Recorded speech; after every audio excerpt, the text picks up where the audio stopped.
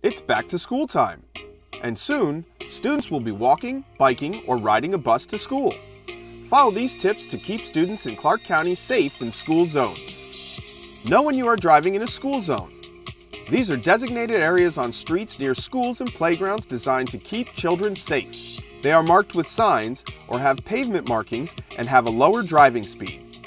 These zones have more traffic during the school year as parents and school buses are dropping off or picking up students.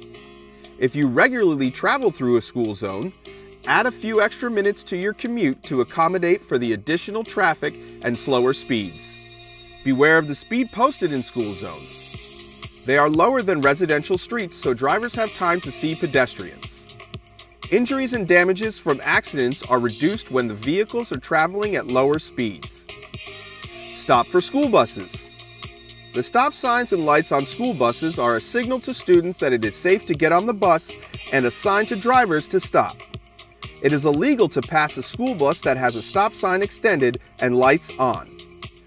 For more back-to-school safety tips, please visit www.safekids.org/blog/back-school-blog.